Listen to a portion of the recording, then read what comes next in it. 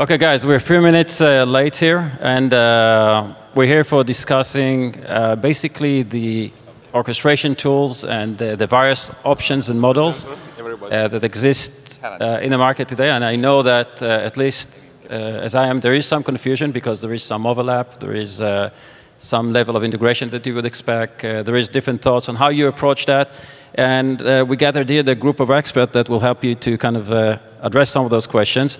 I will kind of start with stimulating some questions at the beginning, but the real idea here is that I'll be just, here to help you ask the questions. And again, we have, I think, a very good list of people from the panelists here.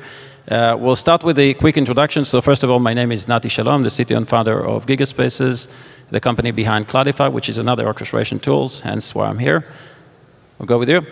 John Yee, Cloud Solutions Architect for Rackspace.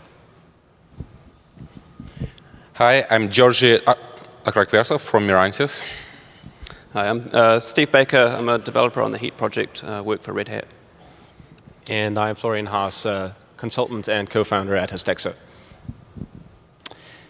Okay, so we'll start with the obvious question, I think, first, which is what would be the tools? And by tools, I mean configuration management like Chef and Puppet, obviously orchestration like Heat, there is Docker, there is other tools that you could even come up with your own. What approach should I use to choose the right one? When would you use each one of them, and when you wouldn't use them? So we'll start in the order. Well, actually, let's start with Florian. Thanks for putting me on the spot, Nati. I always appreciate that.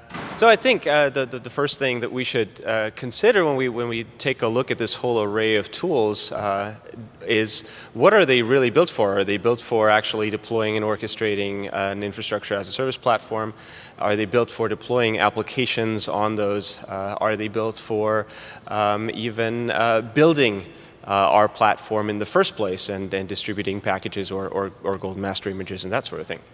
So when we have this discussion, the first thing that we should really do is, and this applies not just to this panel here, but pretty much any discussion that we have about these tools, is what is it that we're actually really talking about that we want to talk about first? For example, one thing that we could start out would be when we take a look at how do we actually want to deploy our OpenStack cloud. What do we want to be able to do, and in what way do we want to automate the actual deployment of our OpenStack infrastructure? And there's multiple ways of doing that, and maybe we want to enumerate some of those here. So maybe John wants to start with his favorite. What's your favorite way of deploying OpenStack? Yeah. Deploying OpenStack. Oh, okay. Well, as a test, the DevStack, right, is about the easiest way to go, and essentially, that gives you a working copy that you can, working system that you can actually go and take a look at and kick the tires. And for a lot of folks, like a lot of things that I do with it is experimentation, just to take a look at stuff. And from a development perspective, that's what you need. You don't necessarily. So a question to the audience here: how many people here are using DevStack versus? Let's start with DevStack. Raise the hand. Leave your hand open if you're using DevStack for a production OpenStack cloud. Okay, great. We have a smart audience. That's fantastic. So how many people are using RDO, for example? Quite a few. Okay. So I think you got a partial V on that. So it looks like people are using something else for that initial experience. Well, there's always Chef also, right? So I know that.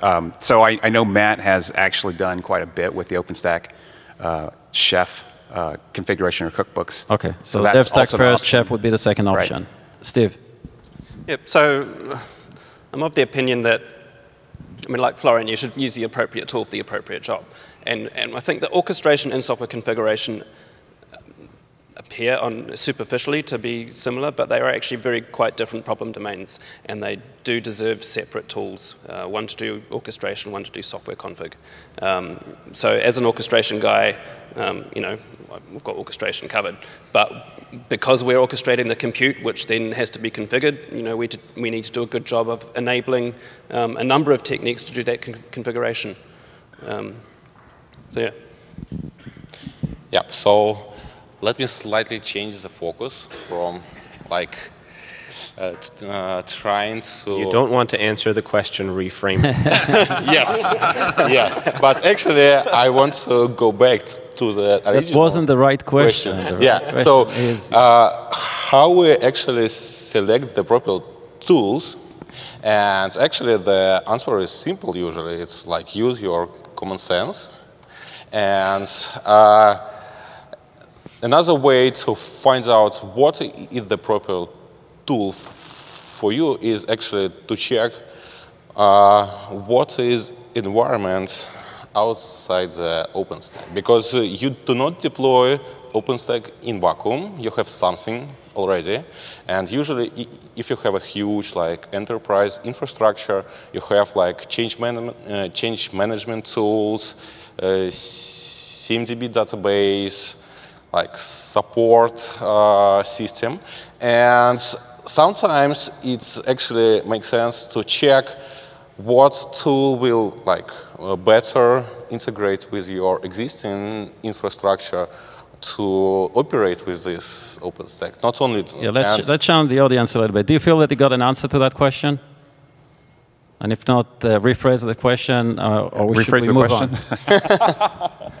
Okay, we'll move on. I think that was the voice here, the non-voice actually. And again, don't be shy.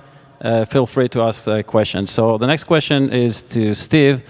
Would you change the same answer that you just gave if you're a private cloud guys versus a public cloud guys?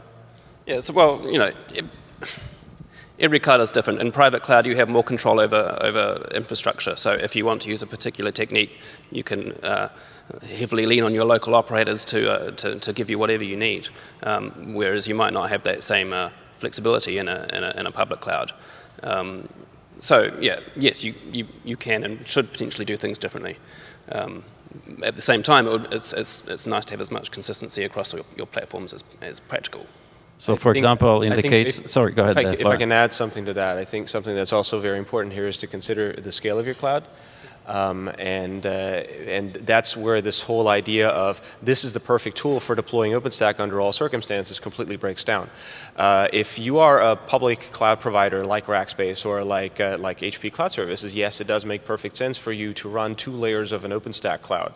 And HP calls that the undercloud and the overcloud because that greatly facilitates your public cloud management.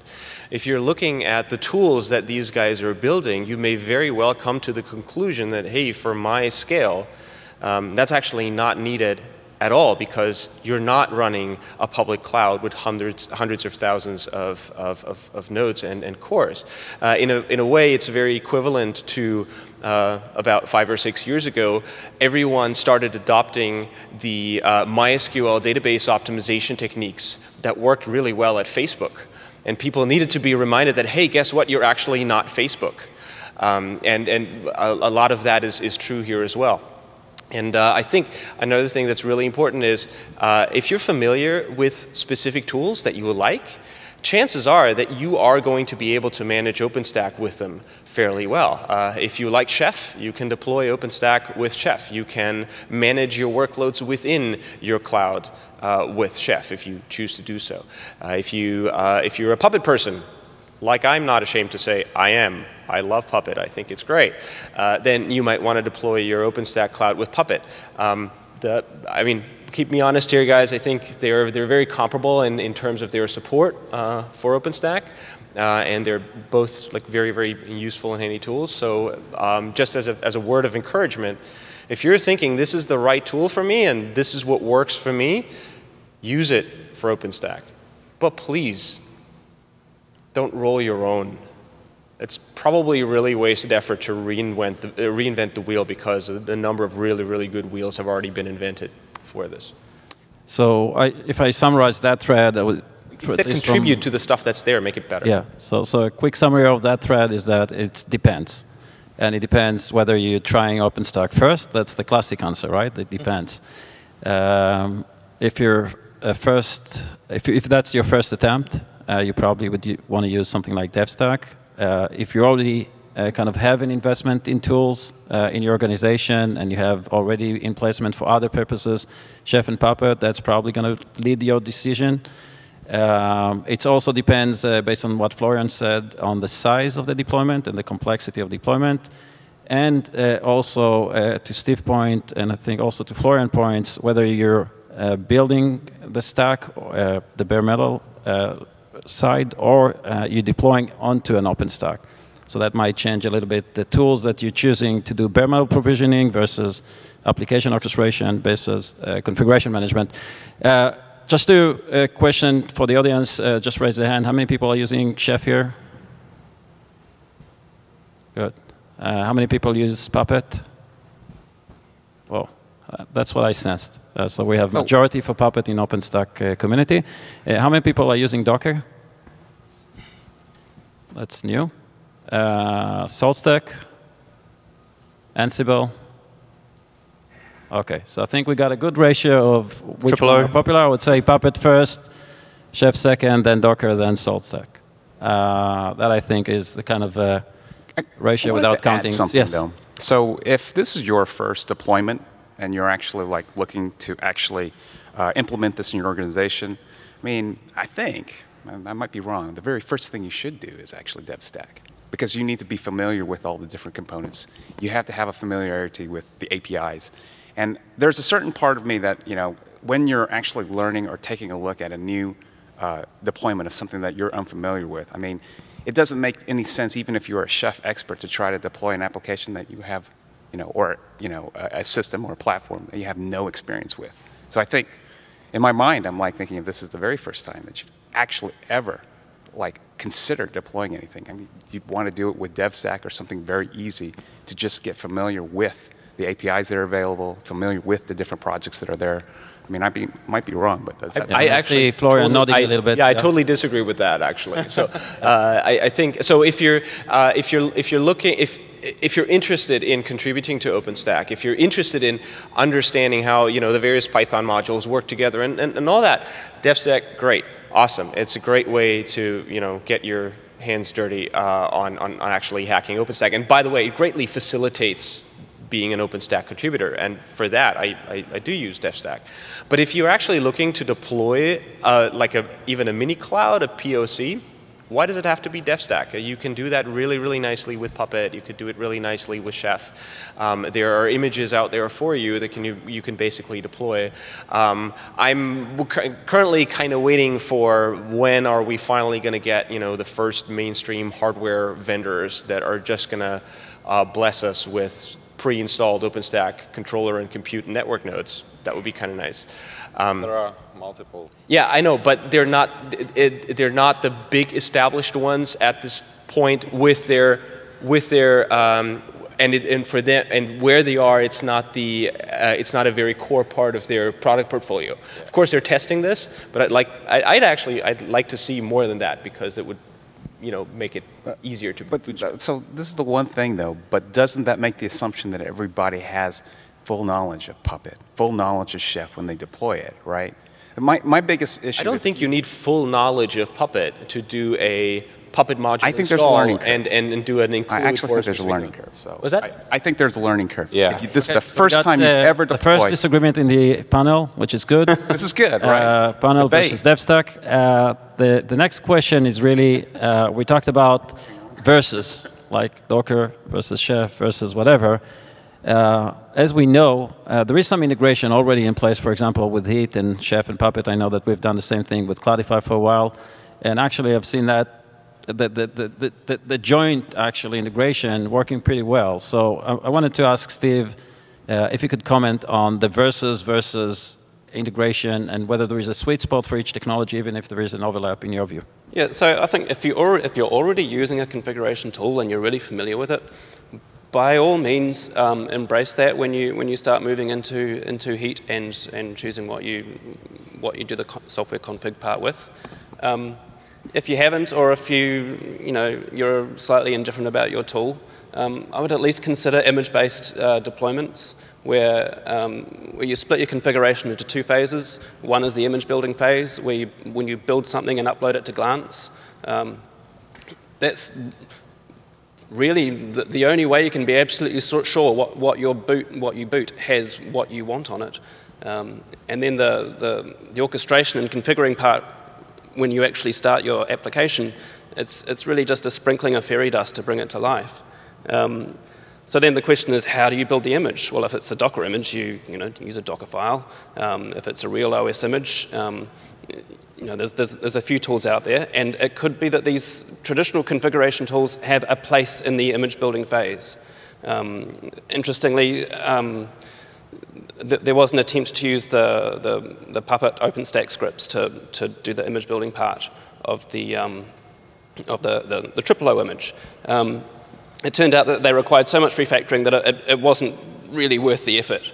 So I think for traditional mature configuration scripts, if you want to go down this path, there's a big refactoring where you split it up between the image building phase and the configuration phase.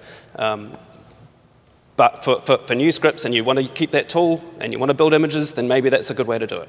I think it's too early to say. So that's actually interesting. I wanted to rephrase what you just said to make sure that I think I got it, and ask a few more questions on the panelists on that point. So basically what you're saying is that if you want consistent deployment, dynamic configuration like Chef and Puppet, and even the software stack in Heat wouldn't get you to that point, because there is a lot of dynamicism that happens during the provision of the VM and so forth, and that might not be deterministic in certain times, depending on the resource that you're trying to capture.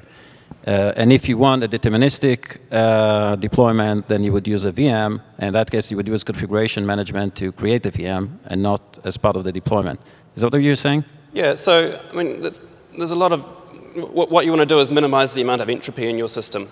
And sources of entropy are network failures during package downloads, and repos that get new versions of software right in the middle of an upgrade. Really, there's a whole collection of sources of entropy that can be basically eliminated if you move to an image-based deployment. Especially if you add a validation step where you bring up your image in a contained environment and check that it's valid. Good. So I'll stop here to see if there are questions from the audience. May I also add? Yes, of course. So actually, let me slightly argue with Steve. Yeah, because he is staying within OpenStack boundaries, but there are a lot of stuff outside, and there are a lot of automation tools, and not only automation tools, but some provisional system, which actually on top of OpenStack. And as I see right now in Steve's world, so Heat is the first. So you have everything in Heat template. You ask Heat to deploy this template. It invokes software components, and once you're done. But actually, very often, again, in huge enterprises and not so huge enterprises, you have your outside systems which integrated with other enterprise tools, and usually they actually initiate the deployment, and user not necessarily knows that he will use OpenStack at all. So it's up to this upper level system to decide whether it should go and generate Heat template, or it can directly initiate Chef deployment, and Chef will execute this Heat deployment. So there are a lot of that's an excellent point. Actually, the more I think about what you just said, I wanted to kind of bring a question that is related to that. And the question, I think, was nicely articulated in one of the keynotes from the guy from Rackspace, I forgot his name, forgive me,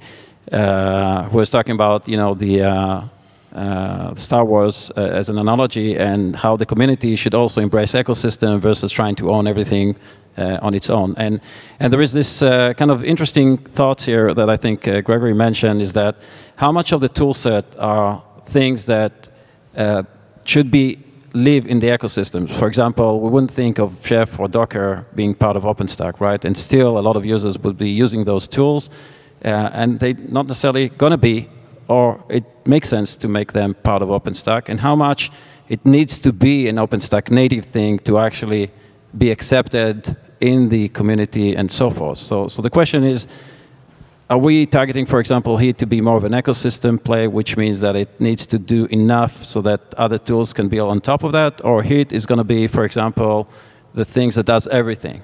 Your orchestration, your software orchestration, you know, and there's going to be one solution that does all of the things that are related to orchestration. So it's a very different philosophy if you think about it that way. I think that's the way Gregory mentioned that, or versus you think about it as there needs to be one thing that does that, and need to do it well, and it needs to be an OpenStack native world. I think those are the two thoughts. Let's hear Steve on that. Yeah, so it's interesting about how attitudes of what is a fundamental piece of infrastructure changes over time. You know, when we started Heat, orchestration was very much outside that. But you know, now that other projects like Sahara and Trove and Tripolo are actually building on top of Heat, and they actually need Heat to do their orchestration parts. Heat it's going lower down the stack, and it's starting to make more sense that it can be a core thing. So but it's still not mandatory to use. You can still configure from outside. You can still use other orchestration tools.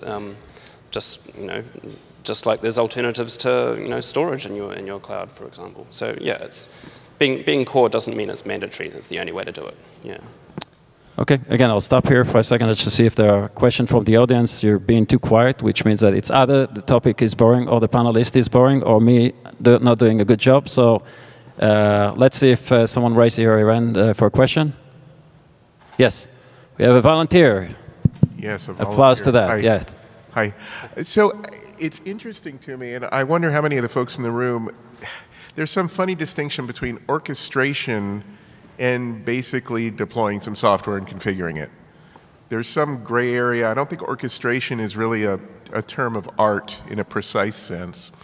And I think we're, in the context of OpenStack, we may be struggling with that a bit, where the ability to manage the resources in a cloud could be seen as orchestration, but when we get out to the enterprise level of the world, orchestration is about regulatory compliance and audits and all that sort of thing. Just curious on your thoughts on that. That's exactly what something like Heat in OpenStack actually facilitates. One of the things that's really nice is the ability to define an essentially arbitrary complex stack of various types of resources and being able to deploy them exactly as described, exactly as defined in the Heat template. So what that enables someone that uses this stack to do is to say, hey, look, I have deployed this stack in this way, in this manner. It's been documented this way. It's perfectly. We can replicate it wherever we'd like, and that actually is a much better description of the system as a whole in order to enforce, for example, compliance or enable auditing. Anyone else wants to answer that question? Yeah. So I mean, this has become an argument about semantics, which isn't that interesting. But we're in the orchestration program, the Heat project, and we've determined that orchestration is about invoking cloud resources, using their APIs, wiring them together, and giving you a fully working thing. And if it's not that, then it's not necessarily orchestration. Just for the purposes of OpenStack, that's the definition we've gone for. Yeah. Yeah, but I would say that was very precise definition of what actually Heat does, because in your Heat template you define multiple different resources which are not necessarily collocated, and there are a lot of moving parts, and the idea of Heat engine exactly to orchestrate and make sure that those moving parts are doing this in the right sequence. So it's like a conductor who orchestrates the whole orchestra, which has like multiple different layers.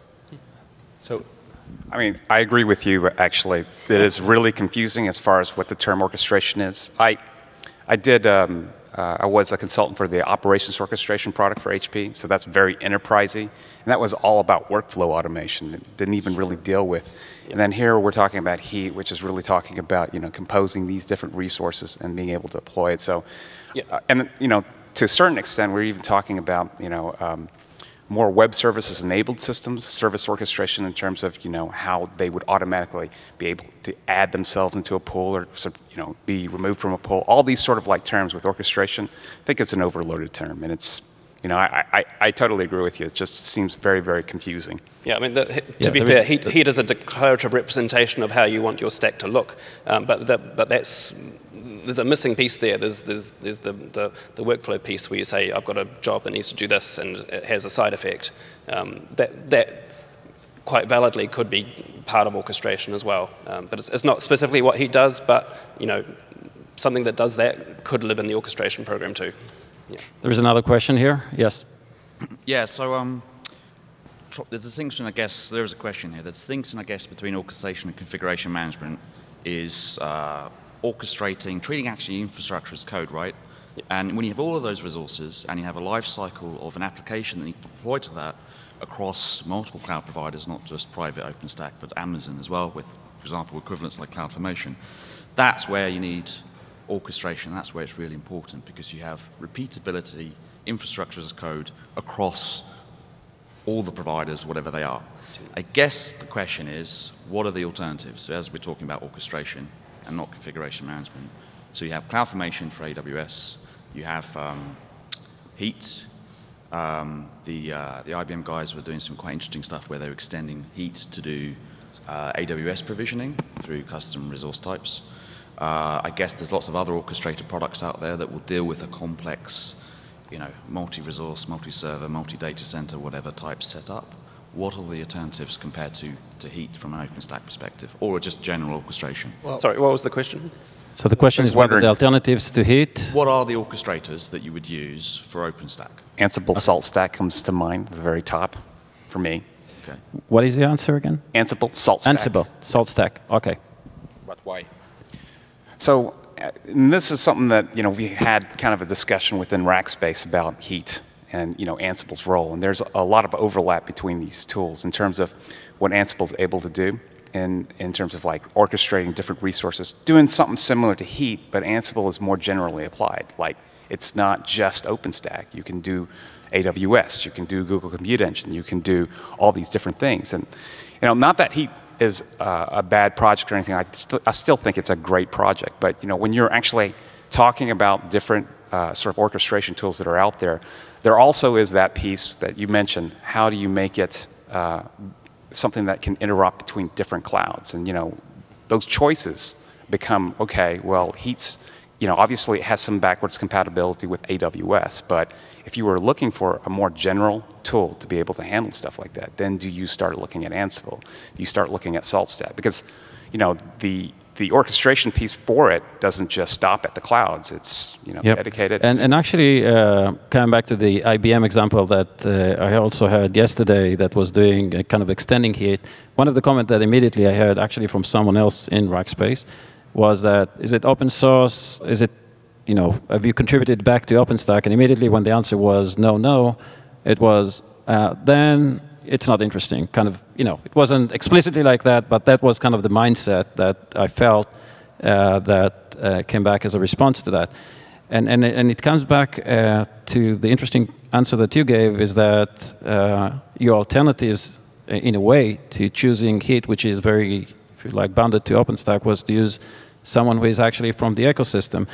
So I'm trying to see if orchestration that kind of moves up the stack would go through the same flaws we've seen with web frameworks. For example, we all know that there is so many ways to build web applications today, not one way, right? So there is this tendency that as we move up the stack, taste, for example, or even a flavor of the way doing things becomes an important factor versus if we're going down the stack, there is usually less options on how to do things. So I'm trying to see, again, back to that question, if there are more options, or should OpenStack embrace more options, even competing option within OpenStack to do orchestration versus, and I think that was to your question, Florian, versus we need one orchestration for all of the components within OpenStack. Yeah, I'd actually like to expand that question a little bit. One of the more heated discussions that we have in the OpenStack community are always the API compatibility issues, where tensions usually fly high, or at least emotions do. I have a question for you, for the audience here. Could you please raise your hand if you agree with any of the, with each of the following statements, like statement by statement. Would you agree with saying, it is important for me that OpenStack has an orchestration capability that is compatible with AWS? If you agree with that, raise your hand. If you agree with, it's important to me that OpenStack has an orchestration capability that is compatible with VCO, raise your hand. If you're saying it's important to me that OpenStack has an orchestration compatibility that understands Tosca, raise your hand. And if you say, I'm totally happy with OpenStack's orchestration capability, I don't care about compatibility with other APIs at all, raise your hand. Okay, that's actually fairly balanced. It's fairly balanced between Tosca and I think well, of course. I don't care about things. Yeah. All the rest was very low rank, so that's interesting actually, if you think about it. So just as far as Tosca goes, we've been slowly evolving the heat model so that it aligns better with Tosca. So it's going to be a lot easier to translate between one and the other. And it's possible in the future that heat will have direct support for Tosca in the future. Many caveats around that. Yes, I'll come back to the Tosca question in a second. There's a question from the audience. Yes. Yeah, so my question is also about orchestration, because to me orchestration is not only creating the servers but also they have the roles and the configuration that they need, like in one step. And I've been attending a lot of heat talks, and it's still really not clear to me how close heat is to getting there in terms of like if I want to not only create servers but also puppetize them or use them with, or like use Chef, just, you know, like all in one step, using all one template and not having to go through multiple. Yeah, so just to, again, to make sure that everyone understands the question was, can I use Heat to do configuration management instead of Chef or Puppet, or how well the integration is with Chef and Puppet? Yeah, in conjunction with, so if I want... In conjunction with, okay. Like one template, not having to deal with multiple different... Yeah. Okay. So we have two options now. One is that you do minimal configuration when you boot your heat provision servers to hand off to the Puppet or Chef master, and then from that point on, it's the master's job to keep the configuration up to date. But then it's a bit tricky because then you've got sort of two sources of truth. One is the master and one is Heat itself. Heat already has all that knowledge. So another option is that you can use Puppet and Chef to represent the configuration on boot, and that can be mapped back to resources in your Heat template that can participate in the Heat orchestration lifecycle. So in that way, you get the best of both worlds. You get the configuration tool that you prefer to use, and it participates in the standard Heat stack lifecycle flow, so that you can push updates through Heat tools, and Puppet apply and Chef solo get invoked to actually make the changes on the servers. Okay, there was another question here.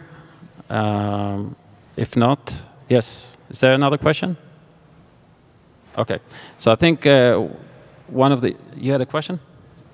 Yeah, one last question. Mistral is a workflow tool, which is a different service in OpenStack. Yes. How comes Heat doesn't use that? Because it's not integrated.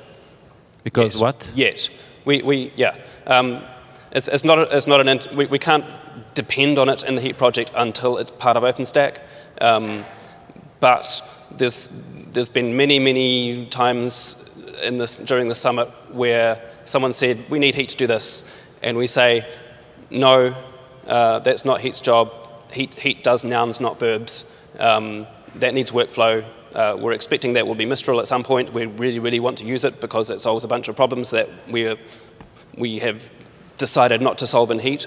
So yeah, we're looking forward to being able to do that.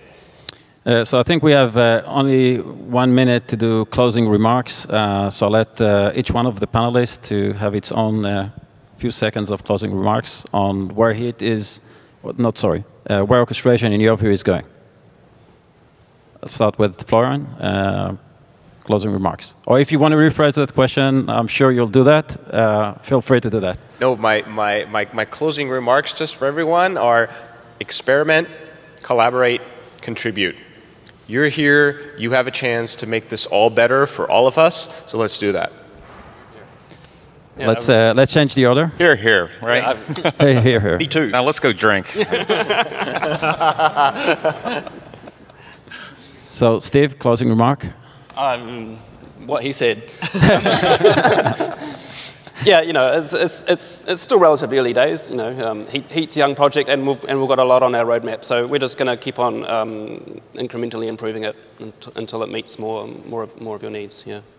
Greg. Yeah, and I just would like to ask you guys to actually share your experience about like application and running workloads on top of OpenStack, so that OpenStack community can understand what are the use cases which are relevant for you, but not for engineers. So I mean, you know, I don't know if this is not permitted, but you know, it's been in the Rackspace public cloud for some time, and we've been doing blueprint deployments. They've been working very well. To answer your previous question, if you want to try it out, there is a place where you can even kick the tires and see it actually work.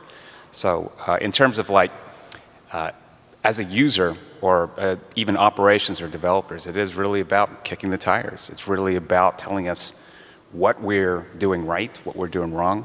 So, I mean, echoing your comments, it's really what we need, right? So I'll add my own closing remark, if I may. My view is that the thought of everything needs to be in OpenStack needs to change, and I agree, I think, with some of the panelists here. And in my view, the thing that is missing in OpenStack is actually more ecosystem projects like Docker, I think even Chef and Puppet to a degree, and many others that are actually, if you look, doing stuff with Amazon, but are not doing the same level of investment with OpenStack. So I think the success of OpenStack would be embracing a lot of those ecosystem players into, not necessarily even contributing code, but at least doing integration more explicitly. And that means that the OpenStack frameworks needs to invest more effort on embracing them rather than replacing them. That's my closing remark. Thank you very much, guys. And thank you very much for the panelists. Thank you.